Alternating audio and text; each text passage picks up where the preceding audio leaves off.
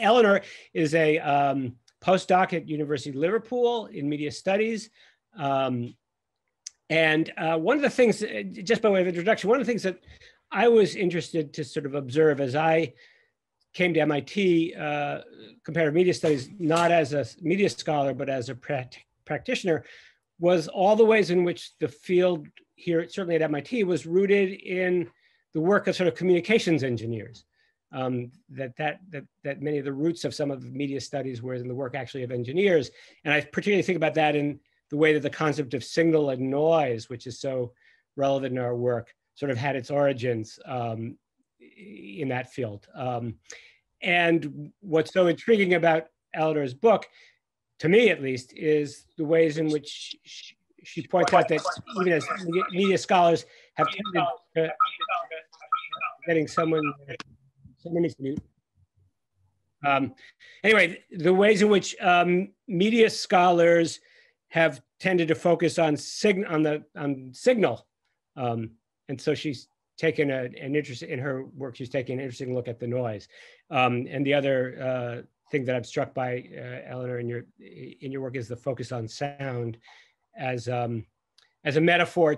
We frequently, the ways in which we use metaphors around seeing, and you're suggesting that we use more metaphors around sound. So, so I'm really intrigued to hear what you have to say. I'm sure everyone else here is too. So with that, I will simply hand the floor over to you. So.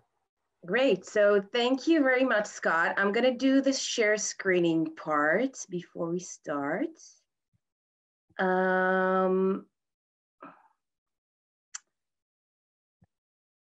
So thank you very much for this introduction. And as you said, the timing of this book was perfect for the apocalypse. And I had my ugly cry share of, not being able to actually come to Boston. But thank you so much for giving me this opportunity to present to you. And I'm really looking forward to the debate. I have kind of like an hour and a bit more, but I will try to shorten the presentation so that you can have more questions. And I'll just start. So hi, everybody. And I'm going to do a talk about my new book, Media Distortions. And you can download the book, it's open access, and you even have a playlist with dark motives and things like that. And you can see things that didn't come into the book. So please go into that website. A bit about me, I like to go to Comic-Con, as you see here. I thought that it would be suitable to show you how I always think about different kind of bots and different kind of deviant things. I'm a researcher, activist, feminist, and currently I'm working on several projects which sort of continue what I'm going to talk about today around data literacies. I'm going to talk about that a bit more towards the end of the talk. But I also want to talk about my background. I used to be a radio broadcaster of psychedelic trance. I used to edit television channels. I used to be a journalist of electronic dance music culture.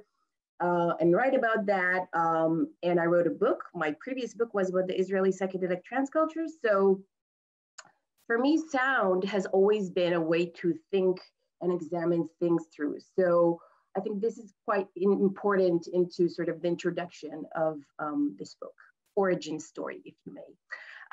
So why focus on the deviant, you ask?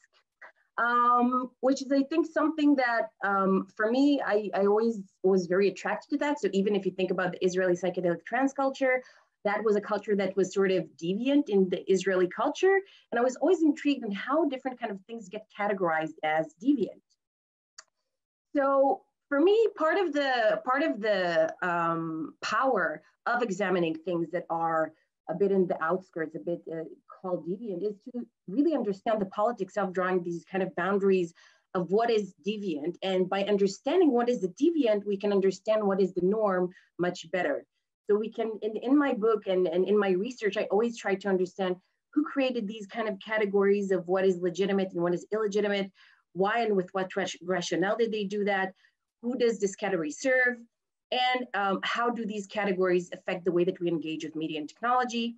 I also question what is a media phenomenon. So when I started my PhD, which this book is based on, a lot of people said, oh, but this is, this is marketing, or this is advertising, or this is computer science. And actually people thought, oh, you know, we know what is spam. It's like emails about Viagra and Nigerian princes. And for me, one of the main maybe points to take from my book is to question these kind of things that we take for granted, whether it is different kind of terms that we think or different kind of definitions of things. And as media scholars, I think it's really important for us to not take for granted what computer scientists tell us that things are, but also what, you know, marketers or advertisers tell us things are. So this was kind of my standpoint. And also, of course, to examine these kind of boring things or these kind of things that are common sense or taken for granted. So in the book, I examine three case studies. I'm going to focus on one today, but I encourage you to read the book and you'll see all the others. And what is really important for me is that when we're talking about these kind of deviant media categories, they keep on changing and evolving. So I focus on noise in the early 20th centuries with Bell Telephone as one of the biggest media company of the time, and how they sort of structure different kind of territories and people's behavior. Then I focus on spam, which is the end of the 90s and early 2000s. And then I focus on Facebook and how they categorize antisocial behavior. So what is important for me to say is that I think some of the problems for us as media scholars is that our media, our research objects keep on changing very fast. And I think one of the things to take from these kind of things is the bigger questions, right? Like, some of us are doing research on Facebook, which hopefully wouldn't exist in a decade, but what do we actually take from the questions that we want to ask within Facebook? And this is something that is also very important for me to emphasize, that media is gonna come and go, but the kind of larger questions of how different kind of categories shape our behavior is something that's really important for me to examine. So, in a nutshell, my book is about media power. However, most of the times when we think about media power and most of the sort of the theories that we have around it, and especially when we talk about the internet, but also outside the internet, is, you know, we take the Michel Foucault's panopticon, which uses very visual concepts about what we can see and what we can see. But also what's really important about the panopticon is that architecture has a huge element in this kind of media power theory. We also have a lot of different kind of terms. When we talk about these things, we talk about vision, invisibility, when we talk about algorithms or AI and different kind of things like that. And of course, let's not forget Frank Pasquale's book about the black box. And what I sort of realized as I was examining my research, and if you see, I almost said I saw. So it's kind of crazy how ingrained these kind of visual concepts are in our terminology and how we think and how we explain different kind of things. So when I was writing the book, I had to change different kind of words into sound concepts. And that made me realize how ingrained it is and how we think and engage with different kind of things. So these are the kind of things that I felt that are missing within the visual frameworks, which is, when we're talking about these kind of power relations between media companies, we're talking about multiplicities. We're talking about multiple actors, multiple spaces, multiple time, multiple purposes of conducting listenings and rhythms, which I'm going to talk about shortly, and different kind of architectures. So what vision doesn't really allow us is to sort of go between the boundaries of spaces. And usually when I do this kind of talk, I do this kind of experiment where I show that, you know, if I'm going to shout, it's going to pass the walls, but my vision is kind of constrained within time and space. So the theoretical approach that I developed is influenced by multiple other approaches, such as media theory, and we're going to talk about it a bit later, science and technology studies, software studies, feminist technoscience, critical legal studies, and of course, sound studies. And it's really important for me to emphasize that I used grounded theory, which means that I didn't really assume that I know all these things in advance. And it's sort of these kind of things came up as I was examining the material that I was doing research on. So these are the kind of sonic epistemologies, and I'm going to come back to that a bit later. And for the people who are reading my book and maybe noticed, each chapter, each of the sort of the case studies is divided. The first half of the book is dedicated to the sort of the structuring of territories, which is the Rhythmedia, and then the second part to the processed listening. So what I'm trying to say with these things is that I am taking different kind of approaches, and I'm showing how power relations are constructed with these two concepts, which I'm going to talk about shortly. And I'm going to start with the first one, processed listening. When we're talking about science and technology, when we're talking about knowledge production, we usually hear about theories that use vision concepts. However, there are sound theories who have been using sound as a way to sort of understand and to produce knowledge. So one of the main sort of theories that has been produced was by Alexander Sapper and Karin Bijsterveld from the Netherlands. And they're talking about different kind of practitioners who produce knowledge. So for example, doctors, when they listen to you with a stethoscope, or car mechanics who listen to the car, and how they make different kind of diagnosis in order to understand what's happening with different kind of bodies. So they make this kind of classification of different kind of modes of listening and how these kind of practitioners make their assumption and then make different kind of claims whether a body is healthy or is it malfunction or different kind of things like that. What I noticed when we're talking about the online environment or a mediated environment, these kind of modes of listening are not enough because we engage with different kind of environment. Therefore, I developed a new mode of listening, which is called processed listening. It is a mode of listening whereby practitioners who can come from different kind of professions and interests listen to different kind of sources with different kind of tools in different times in order to produce different kind of knowledges. And by knowledges, I mean different kind of profiles. So for example, when Facebook listens to our behavior through different kind of cookies and pixels, they create a different kind of profile on us. And then they can rearrange the platform in different ways to make interventions in our tempo-spatial experience. And this is what I mean by Rhythmedia. Now, when I was trying to examine how different kind of media companies shape the way that different kind of information is flowing or not, I realized that people use different kind of concepts like flow, data streams, data traffic, and channeling. And what I realized is that these concepts don't really explain to you the politics behind how different kind of information or different kind of connection is made possible or impossible to us. So I was very influenced by, as I said before, different kind of media theorists, especially Raymond Williams and his concept of planned flow.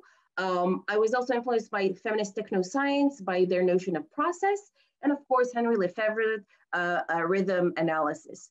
And basically what all of the combined concepts are saying is that when all of these companies, whether it's Facebook or I'm gonna shortly talk about the online advertising industry, when they listen to you through different kind of instruments in order to create a profile, they then create different kind of architectures that are changing according to that profile. So the way that we engage with platforms have a different kind of ordering rhythm, which is influenced by different kind of political decisions that are usually influenced by advertising logic and obviously money.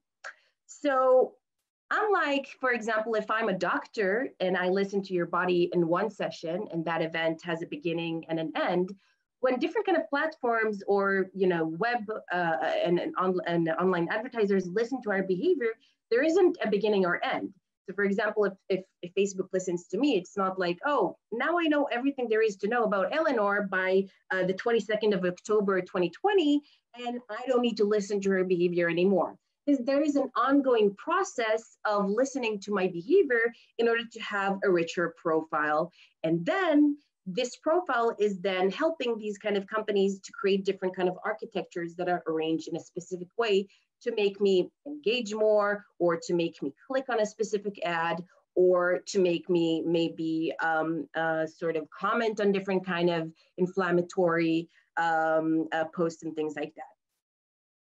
So with Rhythmedia, what I'm trying to say is that it is the way that media companies reorder different kind of components in a way that orchestrates desired rhythms. So they, with this kind of ordering, they decide what is sociality, while filtering out problematic rhythms, which they defined as either noise or spam or antisocial behavior. So these kind of practitioners, they conduct the way that mediated architectures change according to the knowledge that they gain from processed listening to people's bodies across multiple spaces. Now, if this sounds a bit confusing, then don't worry. I'm gonna go into the one of my case studies now.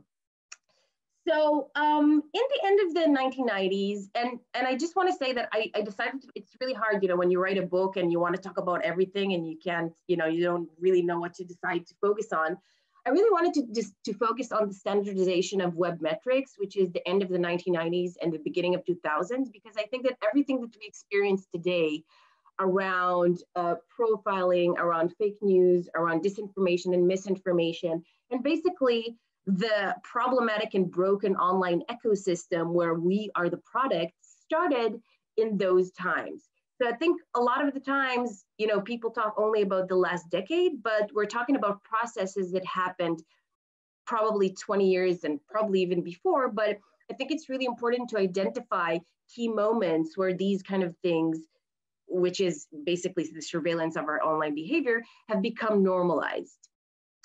So in this case study, I'm basically looking at how did the standardization of web metrics happen, which means how to measure different kind of behaviors in order to trade them in an efficient way.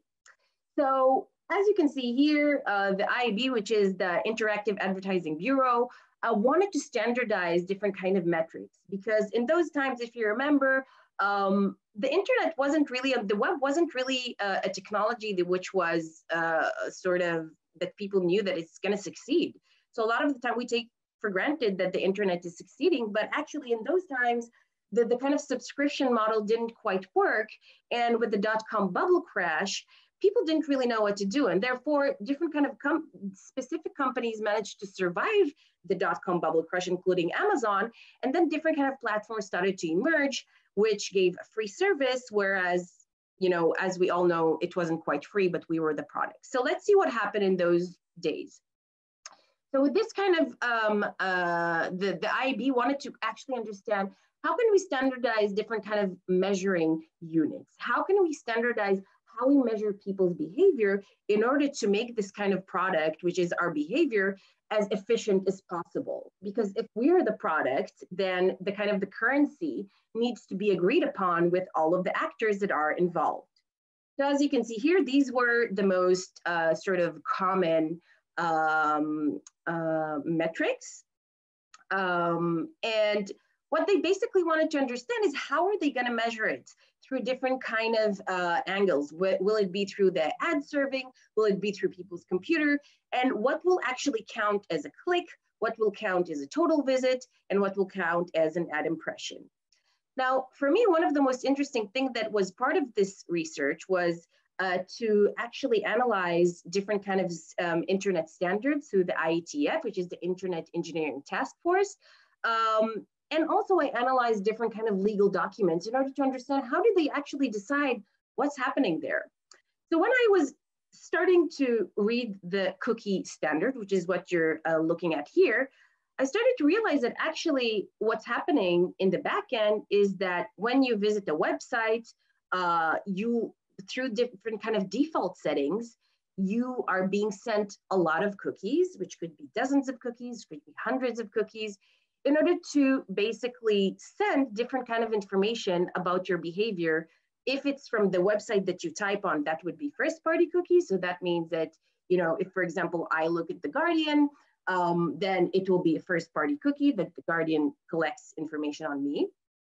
But if it's third party cookies, it could be ad exchanges or different kind of data brokers who are also gonna sort of listen to my behavior across different kind of platforms and throughout time. So what I basically saw here is that there is a standard and we're actually not really aware of what's happening. What was really interesting with this standard is that the people who suggested it at the beginning said, well, actually, maybe we will show, part of the standard will be to show to people what's happening in the back end, because people don't really understand that all of these things are happening.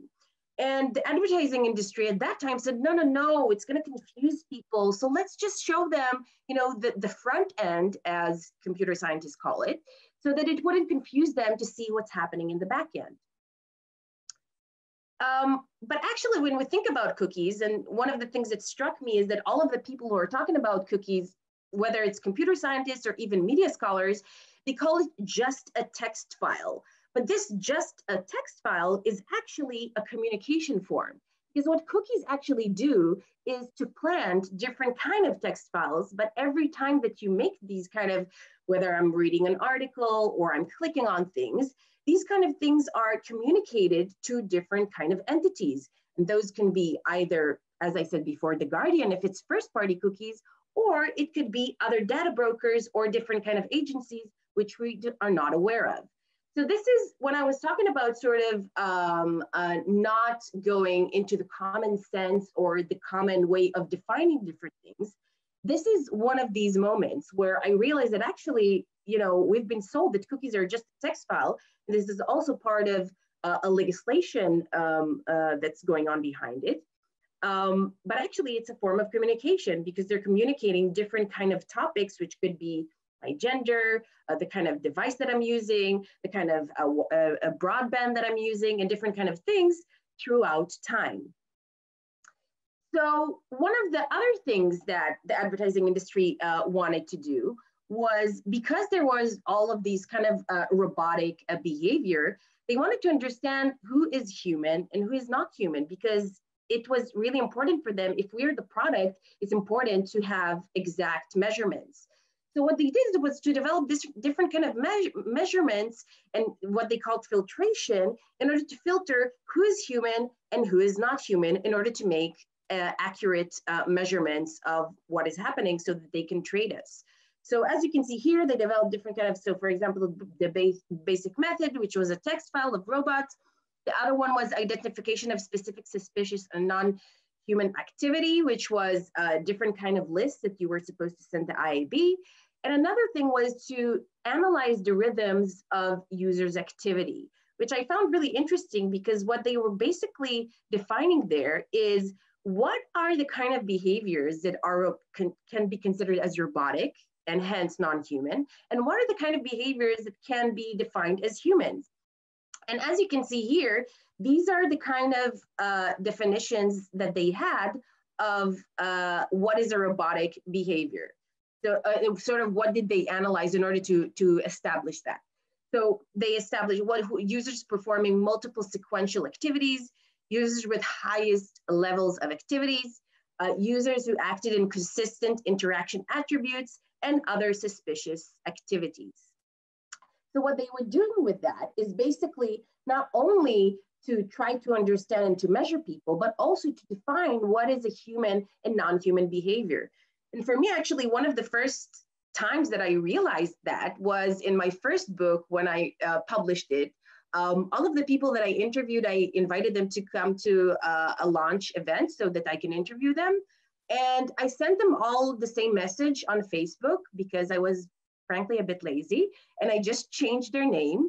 And after a while, I didn't hear from a lot of them, and I was really offended. I was like, I interviewed you. You can at least tell me, yes or no or something.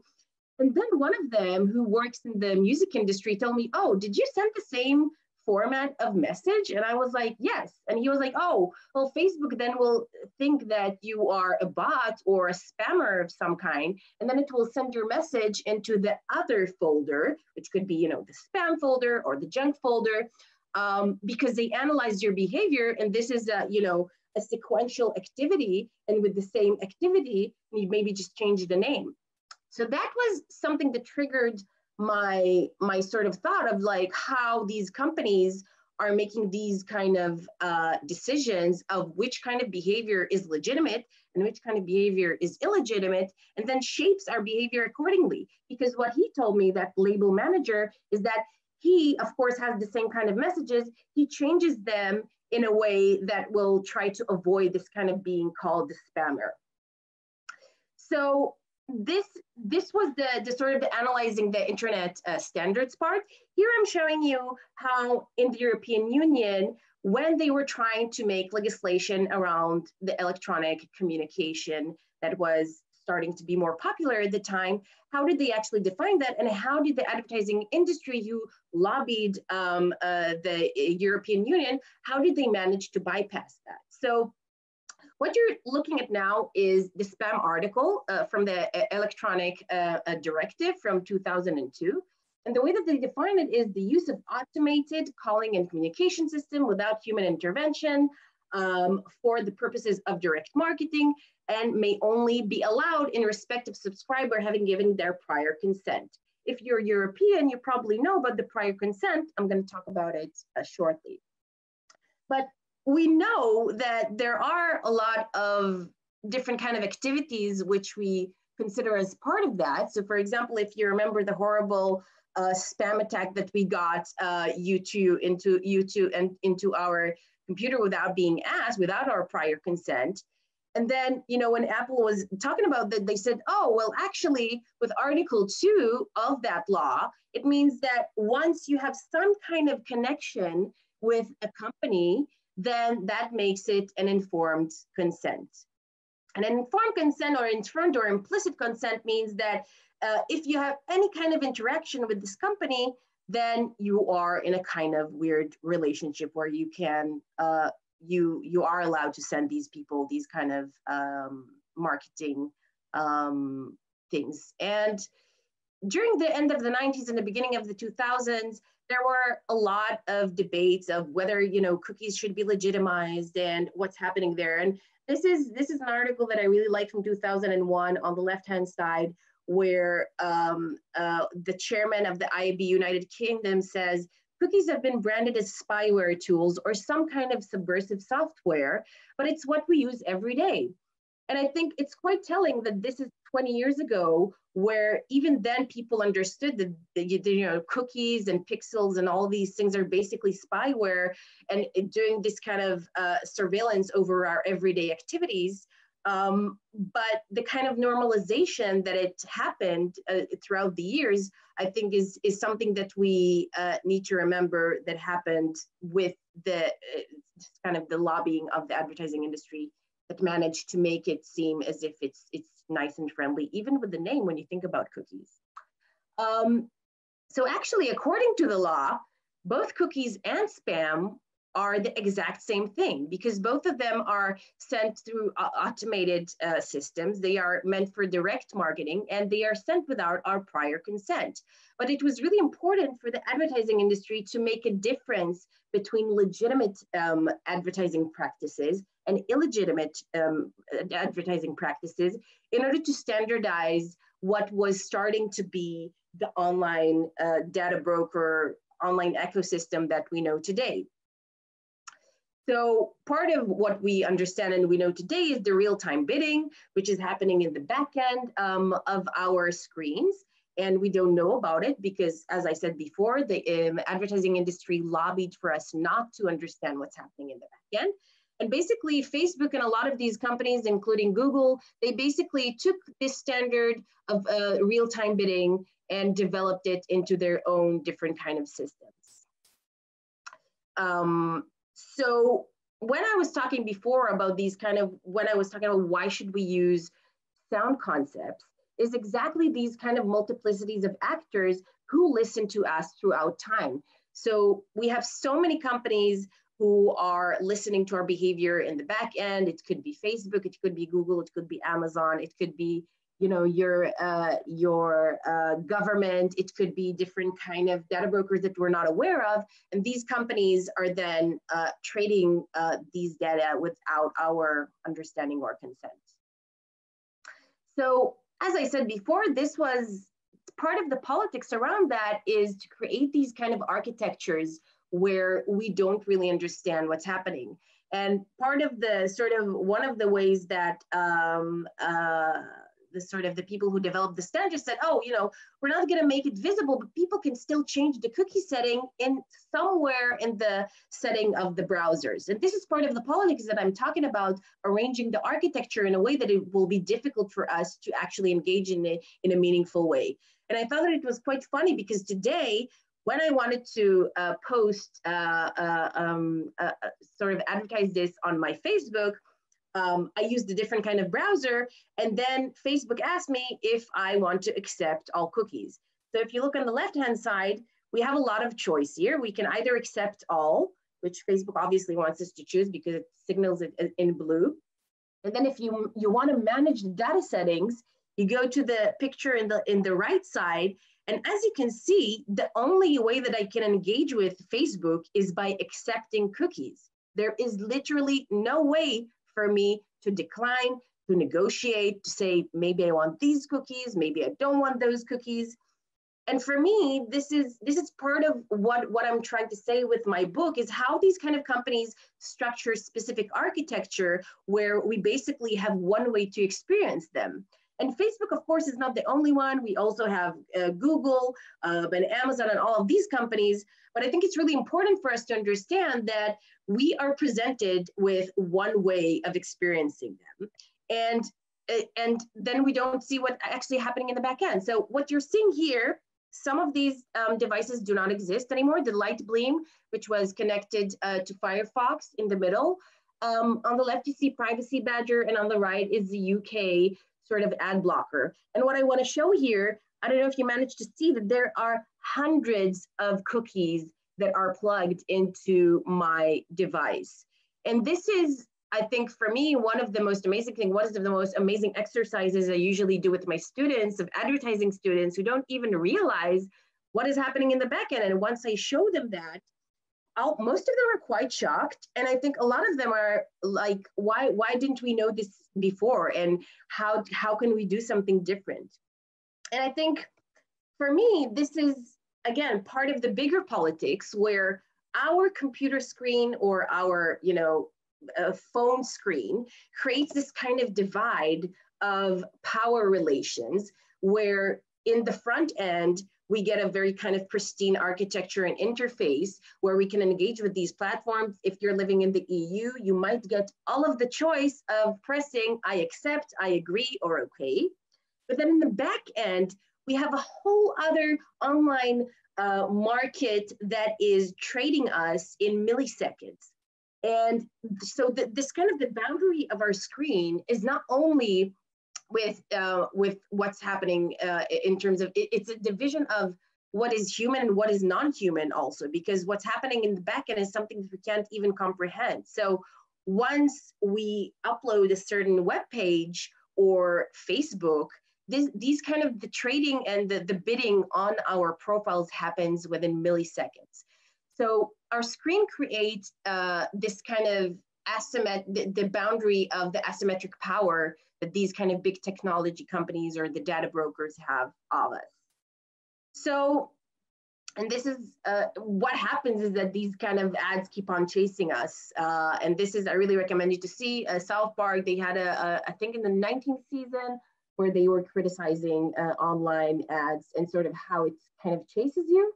And from my research that I'm doing these days, where we try to sort of understand people's data literacies, one of the things that we keep on getting from people is that not only do people don't really understand what's happening with their data, a lot of the time when they're expressing these kind of concerns and fears from advertisements is that they keep on seeing the same ads, and in a certain amount of time, they say, okay, then after I'm seeing it so many times, I'm gonna press that ad just so it would leave me alone. So I think what we're seeing here is these kind of ordering of the architecture and what we kind of can engage with in a specific time and space, and how that basically shapes our behavior. And that can also be in the shape of how different kind of companies push us different kind of disinformation and misinformation.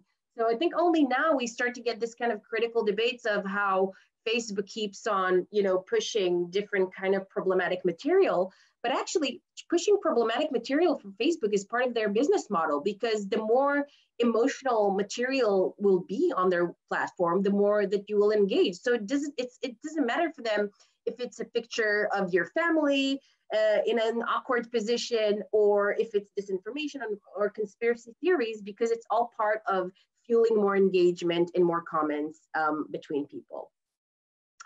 So I'm gonna push more towards what's happening these days, and sort of to show you that today activists are pushing, and I think that there is this kind of reckoning of this kind of power relation and what these companies are doing. We're seeing the FTC wants to start investigating real-time bidding these days. Actually, I think last week or a week and a half ago, activists showed that the whole consent framework is actually flawed of the ad tracking industry. So we are starting to see a lot of changes, but the main problem is that the way that we experience the internet today is that these companies want us to feel that this is the only way that we can experience these platforms, that it can only be through, my own profile, that, not many people, for example, can use one profile, or that it could only be with cookies, or it can only be through, this kind of ongoing surveillance. And so for me, one of the main things about sort of peeling off these kind of layers of politics and how these companies have lobbied and tried to create these kind of architectures is to show that actually all of these things were strategies that were ongoing by these companies. So that also means that we can also build, different kind of platforms and different kind of things in a different way. But in order to do that, and this is sort of relates to what I'm working on now, is that people actually are not aware of what is happening in the back end. And as I said, this was a planned strategy, but people do not understand the political economy of the internet. So they don't know, most people do not know that Google and Facebook are funded by mostly, that their main income comes from advertising. Most people don't understand how algorithms, profiling, web cookies, most people don't understand how they work. I can even say further that I'm doing focus groups this month. And when we ask people, even what is a basic thing like, what is data? What is the thing that, that these companies maybe know about you and things like that? Most of these people have no idea. So I think that in order to create a change, in order to understand what is happening, and even more so, in order to demand a different kind of future, we actually need to go to the basics and actually explain to people what is happening.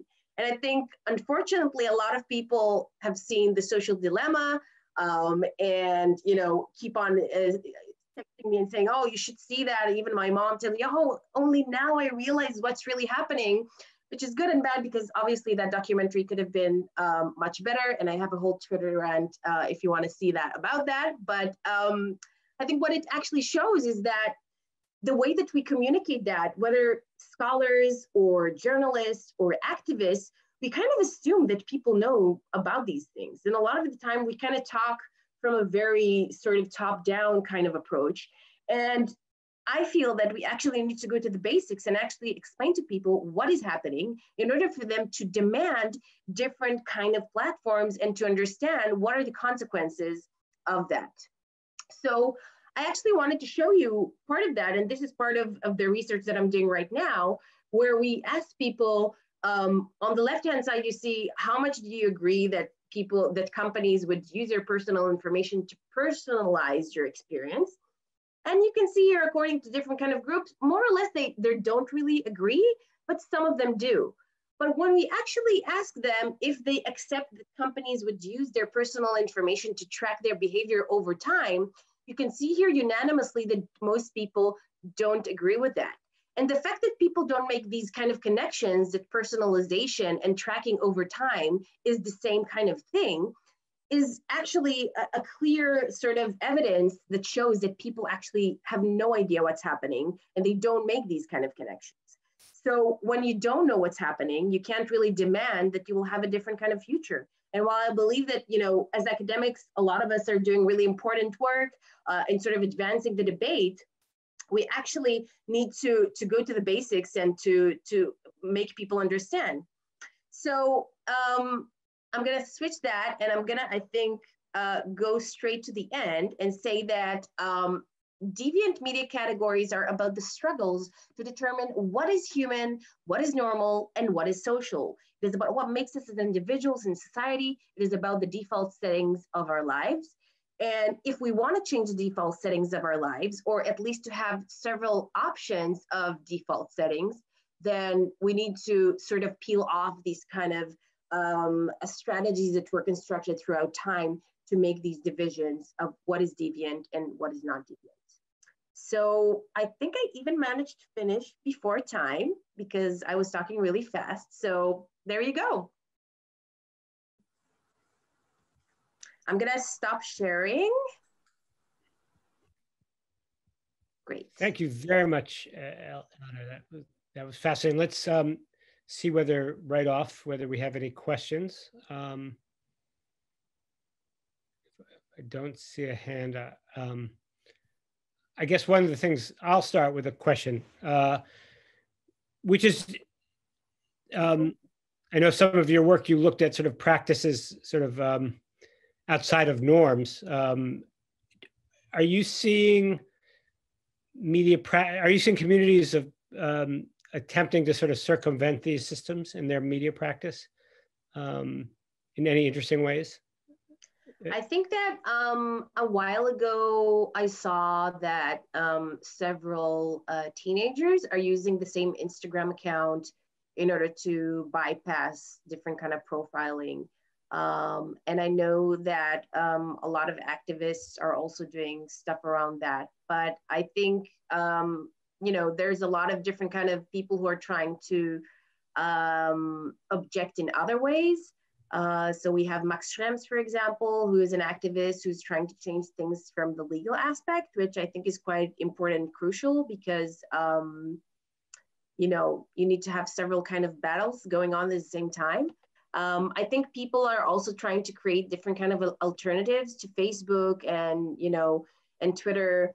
I don't know how effective it is, but I also obviously don't think that there is only one way. If we want to change the way that things are, I think that we need to go through multiple directions. So I think, on the one hand, having more sort of different kind of education and data literacy program is one way. Another way is to try and change the legal frameworks that we have today, which are completely not equipped to combat these kind of companies. I don't know if you saw a couple of days ago that I think FTC is gonna have a huge antitrust against Google, which is great, but what is it actually gonna do? Is it actually tackling the main issue, which is the business model? No, it's just saying, oh, maybe we'll, dissect Google into even smaller pieces. And also, as you can see, all of these sort of measurements are coming after a really long time, which these companies already managed to cement themselves as a huge an inseparable part from our lives. So for me, one of the main things is that actually we need to have more public spaces, which could potentially come from government funding. It could come from maybe have an internet tax or different kind of things like that, where we will have other options than the big companies. It's not a perfect solution, like any kind of solution, but it could be a start rather than counting on Google or Facebook to do everything that we need basically today. I hope it answered the question. Emily, did you? Yeah. So I have to admit, I've only watched, I think, about half of The Social Dilemma. But I'm just curious to know, if you had the platform of movie making to spread your message, how would you have changed the way the message was delivered to people about these things? So if you could recreate The Social Dilemma in your own terms, what would you have wanted to depict? I'm happy that you're asking that, Emily, because I'm just planning to actually submit to Netflix. So if Netflix is watching this, I'm open to get all of the funding that you want to give me. But no, but seriously, I thought about that. I think one of the main issue for me in that documentary is several things. First of all, asking the tech bros to answer the problems that the tech bros have created for me is a huge issue. There are a lot of smart people, both in academia, both from underground, activists who've been dealing with these things for years who haven't been asked. And another thing is that although I like the US and I think a lot of amazing things that are happening in the US, these companies are global. So if we keep on, only focusing on the US issue, it sort of recreates the problem, right? Because a lot of the standards of these companies, when we think about content moderation, a lot of the laws that sort of govern that comes from a US focused and US centered mindset. And I think it's quite important to have different kind of perspective of how these kind of companies shape. I would definitely also focus on Chinese companies, and Weibo and different kind of things like that. And also show, I think, more historical perspective. But I think that, yeah, I would definitely also not do it a one film documentary, because I think if you're trying to shove so many things in one program, that sort of means that you're losing a lot of things. So I am thinking of doing a series yeah, and just to consult with people who have been dealing with it in different parts of the world, and to get a richer understanding of how these technologies affect different kind of communities, different kind of regions, and not to necessarily assume that all of the people who actually created a problem can actually have more insights than people who have been dealing with it in different kind of ways and aspects. That would be my approach. And again, Netflix, if you wanna, I'm available on email. And yeah. Thanks. If you need any petitioners for this series, let me know.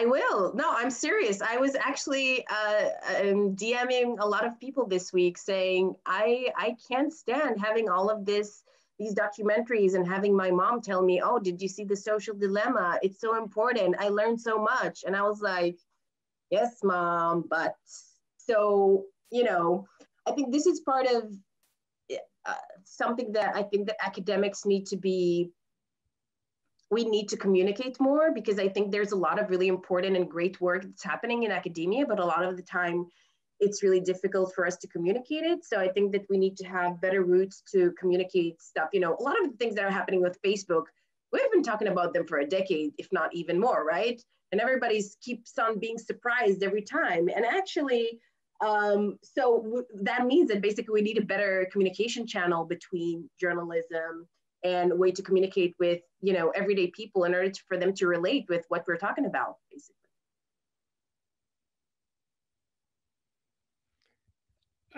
Yes, Vivek.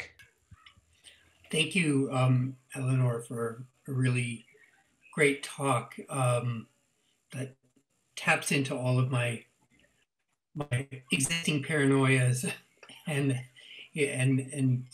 having been involved, I was involved in the Web 1.0 really in the 1990s as a HTML coder, right? And so that I know that all these conversations, all these concerns have been there ever since the beginning, right? Yeah. But that they haven't been, as you're saying about the social dilemma, that these voices have not been listened to, and the people who are in that film knew all of this too. I mean, because it was all there, right? Yeah.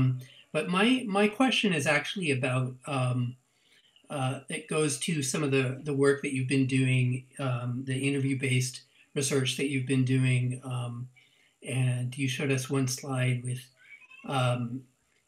people, whether they are okay with their information being tracked in these different, yeah, and I guess part of what I'm curious about is whether you're also approaching those questions in terms of trade-off and what people are willing to trade off. And I'm thinking about this in terms of the really draconian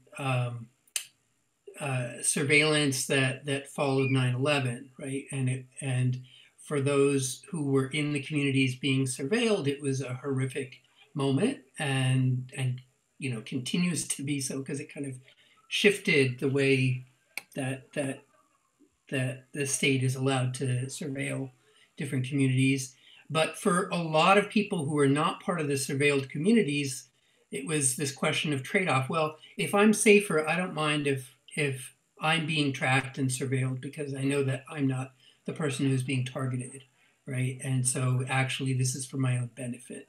And so in the case of the logic of the logic that has been sold about cookies and other kinds of tracking devices is that this is for your own good, so that we can we can give you serve to you the kinds of things that you want to see, the kinds of products you want to buy, etc. And it's just a matter of you just have to trade off a certain amount of privacy for this benefit. And so I'm just wondering about like how that plays into, or has played into, the kinds of conversations or interviews that you've done with people. I think it's really interesting what you're saying here. And I had a focus group actually today, and a lot of people said that, that they were concerned about different kind of privacy related issues, but then with, the pandemic happening, they didn't really feel that they have a choice. And I think that the non-choice factor here is quite huge, because a lot of services that we have today are digital. There's actually very few services today that you can do non-digitally. So there's actually not really a choice here. You're not really being asked if you can or cannot do things. And what a lot of these companies did, they basically changed the nature of this kind of contract with people, right? So you have these kind of different kind of terms of use, or different kind of contracts, basically, where they say, what are they going to do with your data? I'm probably one of the few people who actually read these terms of use when I can, not always, because I try to have a life. And, that sort of creates, again, these kind of asymmetric power relations, because what are you actually trading? Do you actually know what you're trading? And I think a lot of the time, we're being told that we should feel safe, or, that this is okay.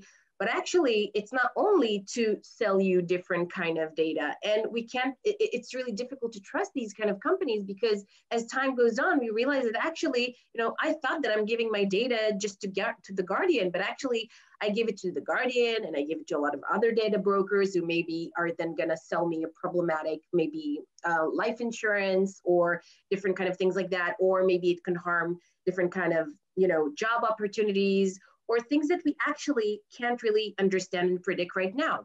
Because one of the problems is that this data, as I said, with processed listening, one of the main things that I wanted to emphasize with that is that it's an ongoing process. So I actually have no idea who has my data, how much time are they gonna keep it, how are they gonna use it, for how long, and different kind of things like that. So I agree with you that, if it was in a fair world, or in the previous world, when we knew that we're making this kind of transaction, or kind of way to say, okay, I'm just gonna give you a bit of my data, and then you're gonna do it with that. But actually, one of the things that I'm trying to argue in the book is that there's actually no negotiation here, right? Like, you have one way, as you saw with Facebook, I can only press accept all, or I accept. And why actually can't we negotiate? Why can't I negotiate individually with each of the platforms? What do I want to do? Why can't I have a bar on the side that I can see which kind of data is going on? And believe me that I'm not going to get confused, because I'm sure that all of you at this moment have at least 20 tabs open with like a bazillion other things happening. So I think that, we need to think about these things differently. And I agree with you that while some people think that, it's great, I'm going to get personalized, I'm going to get, maybe a gin that I always wanted to buy. And occasionally I do get like really good ads, but I can't even know what is the trade-off here, because it's so opaque to me. I have no idea what's happening in the back end. I have no idea who is involved. And that is what's troubling to me, and what's troubling to a lot of activists and scholars, is that this kind of like this kind of a screen that basically separates between me and all of the other companies that can listen to my behavior. So while I do agree with you that sometimes the trade-off is okay, the sort of all the possibilities that it could be misused or abused is very high.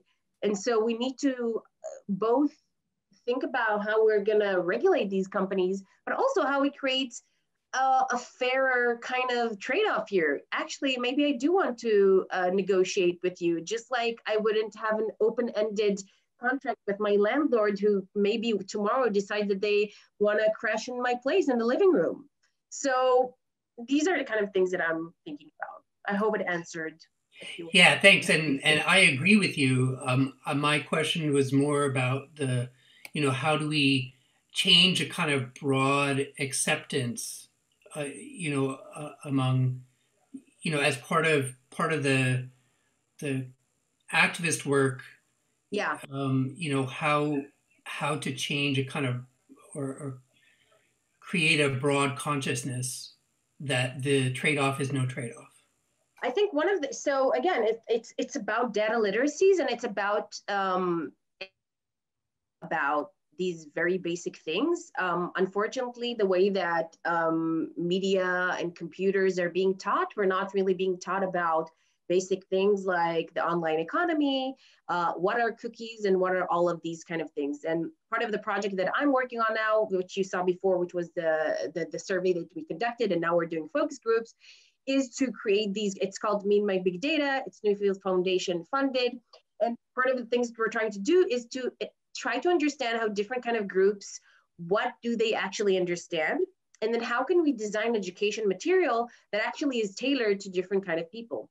What we saw with the survey, at least, is that people's data literacies are very much influenced by education and socioeconomic condition. So the more educated you are and the richer you are, the more you know what's happening with your data, and the more you know, for example, about privacy settings and what to do there. So again, we're seeing this kind of, how these kind of platforms, that this architecture actually harms the people who are the most marginalized. So the answer is data literacies in a nutshell. We have a couple questions and or comments in the chat, but I could read them, but I'd rather if people. What is the difference between the chat and the Q&A? The chat is from the panelists, and the QA is just from the attendees. But so I want to get to all of them, but I wanted to first give people an option rather than having me read them out loud. Abby, did you want to make your statement yourself before I read it, or what's your preference there? Sorry, I have just done an entire day full of Zooms, so I apologize for my video being off. I'm happy to read my statement, also turn it into a question, actually, because I sort of wrote it, Eleanor, before you said that you would love to make a documentary for Netflix yourself. So a mini-series, not just a documentary. I think big. Yes, it's all the rage these days. My own background is in documentary film, and think a lot about the politics of exhibition and all of that. So for me, what I wrote was, I'll rephrase it too. I'm pretty concerned, honestly, as someone that comes from a film distribution exhibition background, about the streaming platforms such as Netflix, that the social dilemma is on. For me, the way that these platforms are designed are similar to the ways that social media platforms keep viewers engaged. So for me, the fact that a film like The Social Dilemma, which is criticizing the sort of, decisions that these social media platforms make to keep viewers uncritically engaged, are in fact the same strategies that Netflix itself uses. So if a film or a docuseries, even though I have not seen The Social Dilemma, because I have major problems with the filmmaker's other work. He uses a lot of, I think, advertising and marketing strategies and his works that are extensive. Anyway, don't need to get into that. So my question is, anything that's kind of critical of this type of the results of these types of technological apparatuses, how they, as you describe it, like filter and sort people's behaviors. I guess I'm curious for you to talk about your thoughts of whether or not anything critical of these things can be truly critical if it's being used also as a piece of content by these very systems. I think, thanks for your question. I think it's a really important one, and I think it is really difficult to create content that would resonate.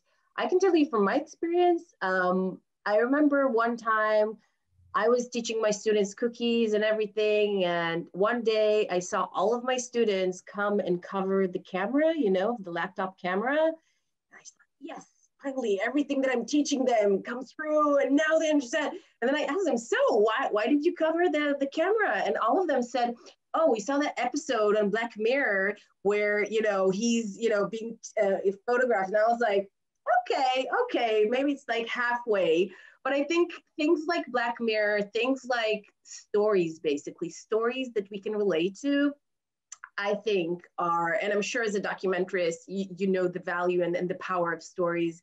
I think that could be our way to communicate these kind of things clearer, and hopefully to make critique in an engaging and meaningful way for people's everyday life. Because I think sometimes critique, when we talk about it and when we try to communicate it, it's sometimes, you know, everyday people maybe wouldn't be interested, or they don't really understand how it relates to them. So I think if we can translate a lot of our ideas to these kind of stories that people can relate to, that can help sort of communicating the critique in a meaningful way. I hope that answered your question. Thanks, Abby. Charlton, would you like to unmute? Good, and ask your question. Thank you. Yeah, I'd be happy to. Hi. Hey, Eleanor. I'm so glad that you made it to Boston, even if it was only in a little. I know, right? Thank you so much. Yeah, of course. So this was fascinating to hear. I was hoping that you would close the circle on the talk by coming back to your use of sound metaphors. Because I find, you know, the argument about, you know, having to sort of stabilize what counted as cookies, stabilize what counted as a human user versus not human, that's all very convincing to me. The turn to digital literacy for sort of, you know, what do people not know that they don't know? So in that argument, where did your turn to sound help you notice something, make a case that you couldn't have otherwise? I think that so thanks for the question. I think when I started the research, the first case study is with Bell Telephone, and it's with actual noise and sound. And so when I was starting the research looking at spam, I was trying to think, okay, spam is this kind of disturbance. And so what is actually happening there? And I was trying to see, so who actually created the first sort of communication model? And that threw me away to Bell. And I think that sort of helped me to think about the way that the more we listen to different kind of things, but also the more that we can listen to multiple spaces at the same time, that creates this kind of asymmetric power.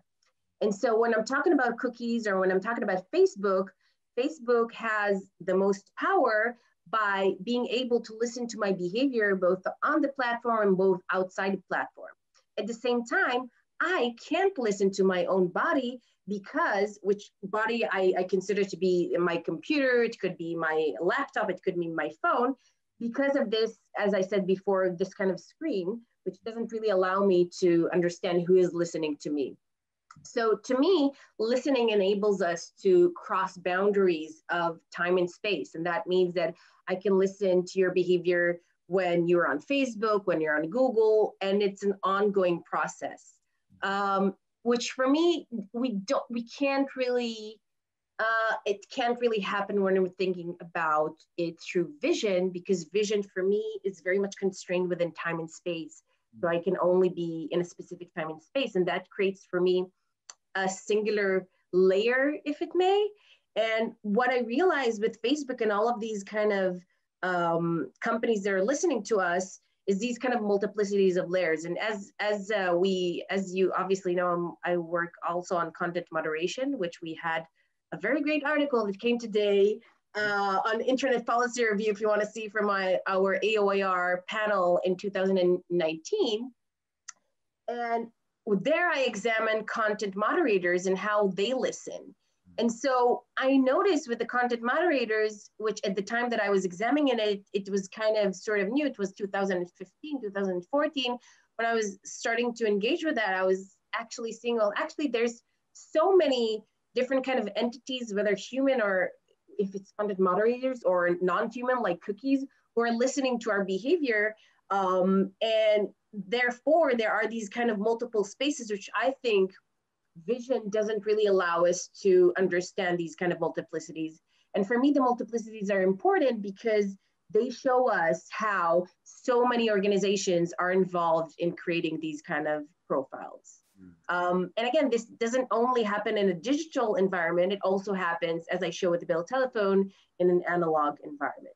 So when I was comparing content moderators to telephone operators who also listen on the line and were, you know, part of the communication channel, this is part of, you know, what I was trying to engage with. So I hope it answered.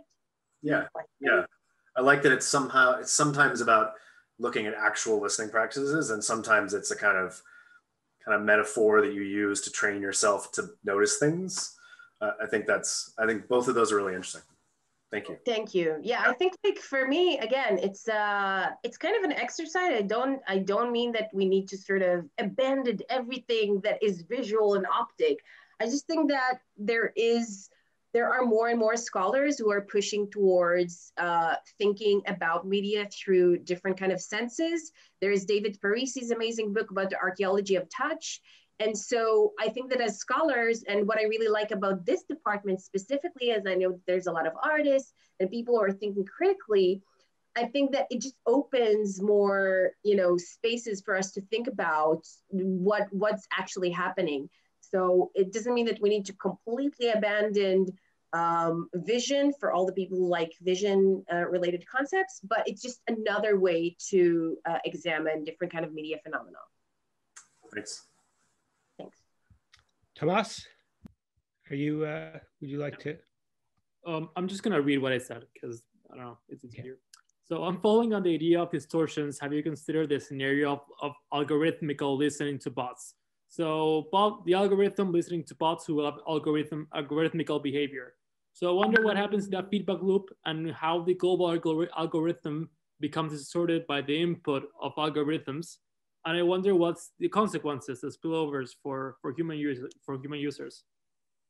So what is the disruption of when algorithms, can you repeat that? I'm wondering if we have algorithmical listening, right? But we also have algorithmical content production. We talked about bots, we talked about how these algorithms produce content. So I'm interested in maybe if you consider that feedback loop, right? How the algorithm listens to algorithmical production and what happens in that scenario. I think that what's really important for me in my research to emphasize that it's never only machines involved or bots involved. There's always humans in every part of the process. So, you know, even with platforms, when you think about it, only in the recent years, Facebook has actually confessed that there are content moderators. At the beginning, they said, oh, we don't know what you're talking about. And then when, you know, people started to push and more people started to talk about that, you realize that there are people at all of the points of automation. It's never a full automation. There's always humans there. So I think that when you're talking about that, this kind of algorithmic content and also algorithmic ordering, there are always people at different points of the communication channel that are going to decide what is deviant, so sort of what is relevant for our business model and what is not relevant for our business model, and hence will be filtered out. So to me, it's really important, and it's really important for me not to talk about algorithms in an abstract way, because then we're sort of taking away the responsibility of the humans that are always involved in that process and the politics of the different kind of humans, whether they're programmers or the CEOs, or if they are the more inferior humans in this process, which are the content moderators. Or, you know, even in Google, they have, you know, the rankers who are deciding how things are going to get ranked on the Google search results. So to me, what you're asking involves, again, with this kind of different kind of decisions made by humans and it's never going to be a perfect kind of entanglement. But I think that the way that they're going to respond to each other is very much related to these kind of decisions. I hope it answered. Thank you. We've got two questions from the Q&A, and I'll read them out loud just so that they get into the recording. The first is from Radu, and the idea of surveillance and data capitalism that is being put forward by the tech giants nowadays drives me to always think of Gramsci and his theory of hegemony. Following Gramsci's strategies of changing the systems, he advocated of people going into institutions such as schools, government offices, to change them from within. Would that be possible in the tech industry, or would those change makers be immediately perceived as deviant and thrown away? And then adds, I'm sorry, a long question, but I'd love this talk and got very enthusiastic. So. No, it's fantastic. Please ask, and it's great. I really like the questions here. It's great that people engage with the book. So you're basically asking if it's the Matrix and if Neo needs to be part of the system or not. I think that, again, in order to change the way things are, I think that we need to think about it not as like the one solution, but as multiple solutions. And of course, different kind of solutions are going to be more relevant in different kind of regions.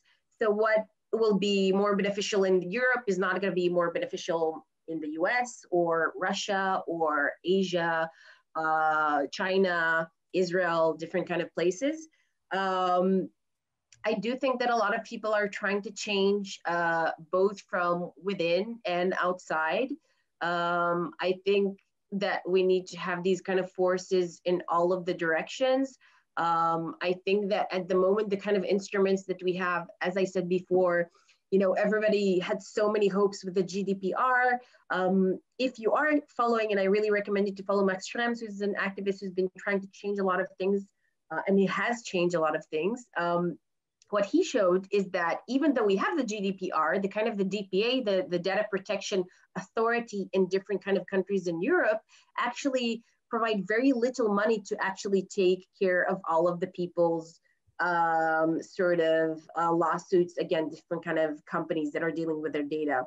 So I do think that people need to integrate both in government, hopefully also in technology companies, but also that we need to educate people. So to me, it's multi-layered, both to change laws, to have data literacies, to change the way that technology companies are operating, and also to change the way that we are talking about these things, whether it's with more entertaining content, but also journalists.